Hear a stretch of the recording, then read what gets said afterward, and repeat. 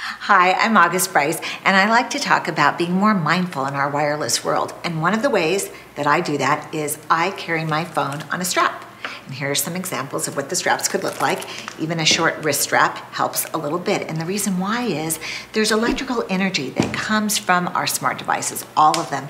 And if you actually read the materials that come with your smartphone or your smart device, you'll see that most manufacturers say, yeah, the phone is on because I want to make a demonstration, but most of the manufacturers say, keep at least 1/4 of an inch away from your phone. Well, I say more like 10 inches, and here's why. Okay, so this meter is showing you the energy that's coming from the phone. Look at it closely.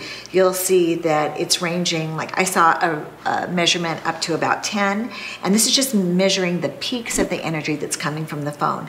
But watch as it dissipates, the further it gets away from the phone and gets up to, say, about 10 inches away, and that's where the strap is. Look, it goes down to, well, I'm seeing about 2, an average of 2. And so just that little reduction of energy just makes me feel safer about carrying a phone.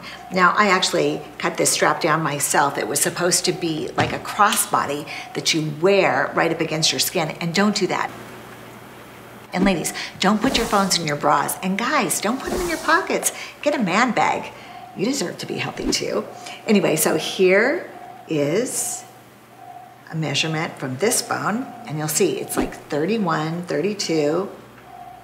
And as we get further away, it's going down to about 8, 10. Now that's not perfect, but a step in the right direction. Use a strap and you can stay a little bit safer in our wireless world.